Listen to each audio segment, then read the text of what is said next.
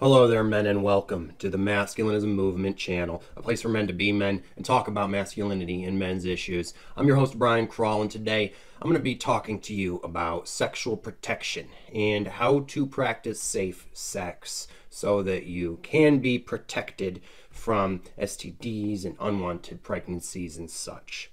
Because as I talked about in the last video, men's seed is sacred and we shouldn't be just giving it away, especially because women have far more reproductive rights, as I just outlined. They have not only far more methods of birth control, but they have the legal ability to commit paternity fraud any way they want to and even get away with it. This could be telling the man that she's on a form of birth control when she's not, or poking a hole in his condom, or fishing it out of the garbage and extracting the semen, or getting pregnant by someone else and claiming it is his. And men do not have enough reproductive rights to protect ourselves from these things once they have already happened. A man's reproductive rights end once sex begins. A man's reproductive rights end when sex begins. They are limited to your choice of either using contraception or not and having sex or not. Once you are having sex, the choice is set in stone, basically. All right. And even then, you could have had sex with a condom and not even ejaculated, and she could steal another man's semen and, get pregnant and blame it on you and get away with it, and you could still end up paying. Or she could steal your semen and entrap you in a pregnancy that, wasn't something you consented to. You wore a condom, you ejaculated in the condom, and you put it in the garbage, and she took it out and took it home with her and, inserted it up there and got herself pregnant, and yet you are still the one liable for making that semen available to her in the garbage. So how do we use contraception to protect ourselves from any of these scenarios? Well, here's a short definitive list of how you can stay safe while being sexually active. The first and foremost is, of course, practicing abstinence, at least in some form,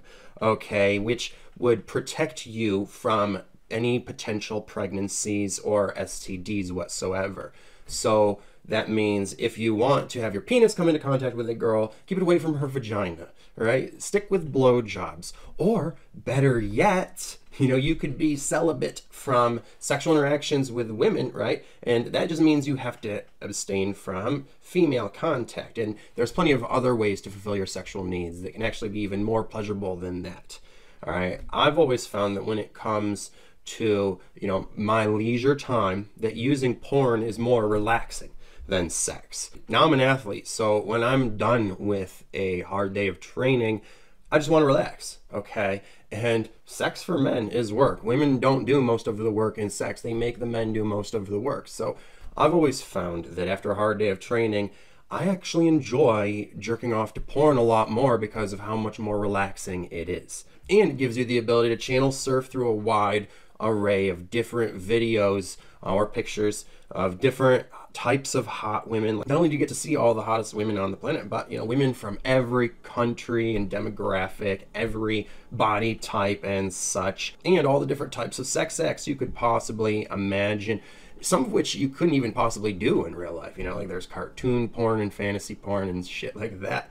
So there is just so much more at your fingertips when you are using porn. And using point of view porn, my favorite way to shoot porn, as I'm a pornographer myself, and using VR goggles can make it seem perfectly real. So it is actually a very legitimate replacement for sex in the way that your brain is going to perceive it and interpret it. If you're using POV porn, especially with VR goggles, it seems to your brain like you are actually, in that scenario yourself and experiencing it firsthand. And then using an artificial vagina on top of that is going to be at least as pleasurable as the real thing, if not more, which is exactly what they are made for. Real vaginas are actually much less pleasurable than artificial ones, which, their interior is made to sort of massage the penis in a way it is never going to experience outside of that specific mechanism that was made for that. And there's different ones that have,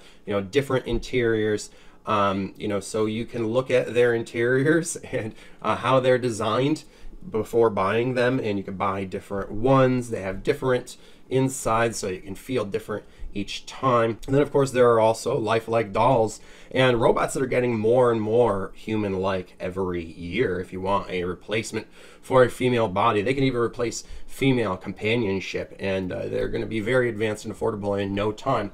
So practicing abstinence is actually more sexually fulfilling than it ever has been. You don't have to become a monk, okay? You can be getting your rocks off and actually be experiencing probably more sexual satisfaction than you ever would. You know, for instance, I remember one time I got out of a relationship and took a break from women entirely, so I got myself a couple of artificial vaginas. I got accustomed to them for a few months, and then when I became sexually active with women again and went back to the real thing, it was like very difficult for me to even keep it up while fucking, because the vagina itself felt like next to nothing compared to the way those artificial vaginas were made. And so the vagina was so much less sensual, sex was less satisfying, orgasms were less intense, and you know, I had to basically stop using the artificial vaginas entirely in order to be able to have a healthy sex life, because the female vagina is just not that impressive compared to this technology that we have that is made to be so much better than that. And of course, no woman is ever going to be able to pleasure you as good as you're going to be able to do for yourself, because only you can feel what you are feeling and know exactly how to make it feel the best for you. All right, and most women are very unskilled sexually and you know, uneducated, and a lot of them put in very little effort. They're just not good at pleasing a man. Unless you do number two, which is if you must have sex with a female woman, I highly recommend that you do so by hiring a professional sex worker to take care of your sexual needs. She will be so much more skilled at sex than the average woman. The cost will be up front, and the experience will be catered to fulfilling your desires. Unlike a normal girl, you know, she won't get herself pregnant and try to use you for your money except for that one single transaction. However, unfortunately, sex workers are illegal in most places, but what is legal in most places is making pornography. And that is actually even safer. This way you actually have a contract between the two of you stating exactly what you are going to be doing together, as well as video evidence of the entire encounter showing that that is exactly what you did together. And even better yet, though you have to pay for it up front, like if you were hiring a prostitute, you can then turn around and sell it and make passive income off of it for the rest of your life.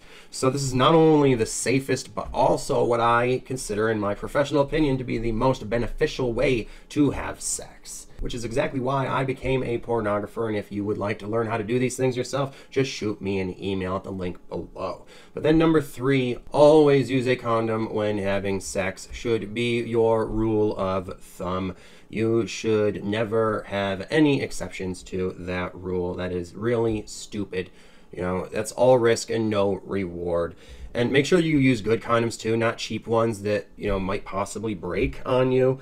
And don't use condoms that are old either. Check the expiration date. And make sure you keep your condoms in a cool, dark place. All right, a condom that overheats has been compromised and is prone to breaking. So they need to be in your nightstand drawer, under the couch, or, you know, something like that, but not in your wallet. Okay, you can keep them in a suit coat pocket that is not going to be, you know, on your body like this one is. So don't keep them in your suit pocket unless you're going to wear your suit pocket open, okay? They cannot be against your body like that, or they will deteriorate over a short period of time. And during the sex act, when you are using the condom, make sure it stays in your possession at all times. And then once you have ejaculated into it, it is your job to make sure that semen remains secure. All right, so you can either take it off, turn it inside out over the toilet and flush the semen. You could certainly put it in a garbage can, but you need to make sure that she's not going to be able to get at it.